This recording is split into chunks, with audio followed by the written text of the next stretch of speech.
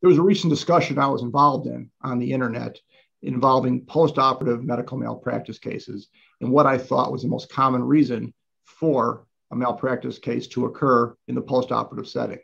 And I will tell you that in my experience, over 30 years doing this now, in the post-operative setting, most malpractice cases arrive, one, because the nursing staff fails to recognize and advise the doctor of post-operative complications that we're developing, or two, and this is even a more sad situation, is the doctor is made aware of